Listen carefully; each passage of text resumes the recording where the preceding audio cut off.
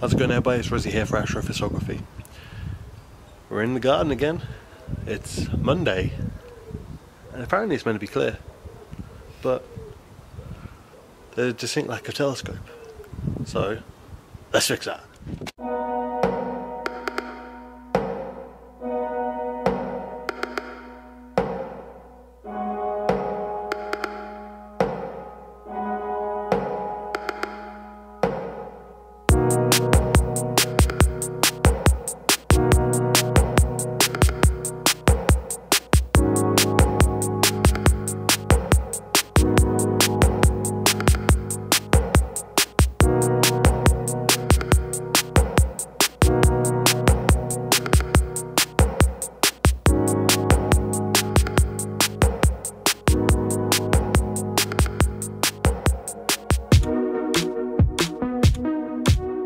I may need a bit of luck tonight, actually. A few fingers crossed. There's still some wispy clouds, wispy clouds, wispy clouds, wispy clouds. That's fine. So, still a couple of hours before it gets dark enough to even start imaging. Clear outside is not optimistic. Good to stargaze is optimistic. It says about 10 o'clock at night. It'll be a 0% cloud. Clear outside, on the other hand, is saying that there's going to be cloud. It also still is a bit windy. So we'll have to see what happens. I really hope I can actually shoot tonight because, well, I got all my equipment out. I've got all my cameras in use. 600D is down there, 450D is there, 760D is here. Guide cameras obviously being used, main instrument cameras being used. There's a mess of wires down here. So hopefully it's all good. Tonight we are doing the Elephant Trunk Nebula.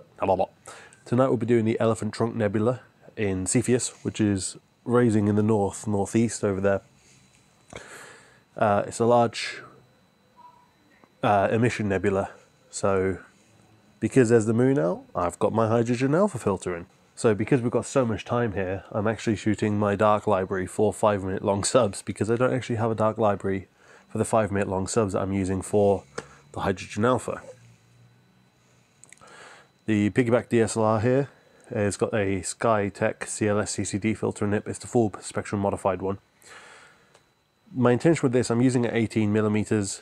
It's going to catch the lip of the telescope, and because Cepheus is still quite low, I'm hoping it's going to shoot. Yeah, I'll show you. So now the camera is pointing roughly north. Is it? You know what? It'll do. Cepheus is going to be rising just about behind me. As you can see, we've got the shed, got a couple of houses. So my intention is, because of the field of view I'm going to have, it's going to catch the front lip of the telescope. And it's going to catch some of this foreground detail. So I want to do a time lapse of it rising up, over, capturing some of the foreground, and hopefully it will show you movement and it'll be decent. It'll look nice. I don't mind actually shooting these kind of experimental shots with piggyback DSLRs and time lapses, because I don't mind it, because once the main imaging telescope is actually working, I don't really want to experiment with that because that's the main event. While that's working, I don't mind experimenting with other cameras. Man, it's getting loud. Don't mind experimenting with the other cameras because that's bonus footage in my eyes. So hopefully that'll have a nice time lapse there.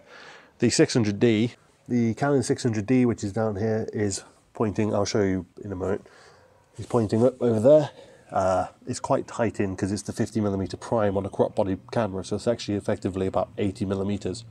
I'll be shooting at f1.8, which is wide open, hoping to get a wider field of view time lapse going on. And by wider, I mean it's actually going to be quite cropped in. This is the furthest back I can get it whilst it's still plugged into the mains, especially this angle because the bins are here, but we'll see how it goes. Like I said, experimenting. So yeah, 600D is right there. And yeah, that's the kind of shot I'm looking at. As you can see, it's quite tight into the telescope. So hopefully when this is shooting, the telescope's going to be, I think the tube's going to be on this side, pointing that way. So the intention is to try and see most of the telescope, and if you can see any stars, that's an added bonus. I gotta tell you, I absolutely love making videos. This is so much fun. There's gonna be a lot of data. I want there to be a lot of data, because hopefully there'll be two cameras, one main engine camera, several videos to all piece together, including the B-roll. Man, I love making videos. This is so much fun. It's like just a hobby for a hobby, and it's so much fun. And I hope you're enjoying these videos. I look back at like a couple of my first early videos, and I can already see how I'm improving in my videography. I think that's what it's called. I must do more reviews though. I gotta start getting around to doing reviews. Yeah, so Elephant Trunk Nebula and Cepheus, piggyback time lapse, wide time lapse. Well, that's going to call it medium time lapse, and maybe a wide time lapse with this camera. I can't do that. I only have one remote shutter.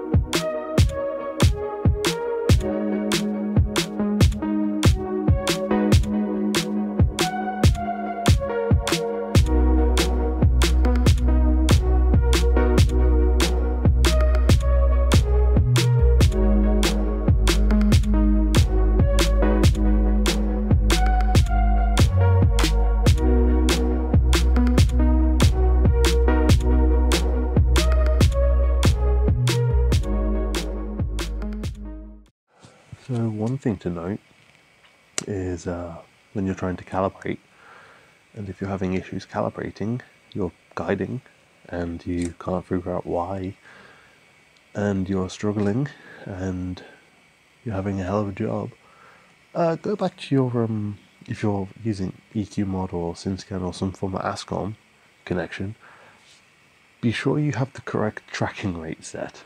Early on I thought I might go do some lunar, and then so I used SynScan to track over to the moon. Then I remembered I had a hydrogen alpha filter in my camera, and I'd already shot my flats. So I was like, I ain't taking it out. And SynScan remembered the lunar track rate. So then when I used AstroFarsography tool to track over to my target, my calibration star, yeah, it was set to lunar. It was set to lunar track rate.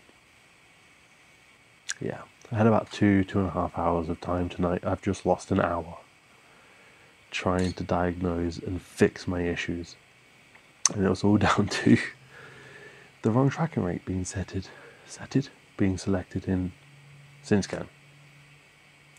So if you're pulse guiding, make sure your ASCOM connection or whatever software you're using to control the mount is in the correct track rate.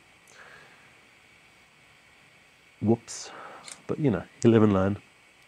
And that's why I like to tell you, I want to be honest with my mistakes, be transparent and show you, look, things happen. Hopefully you can learn from this as well.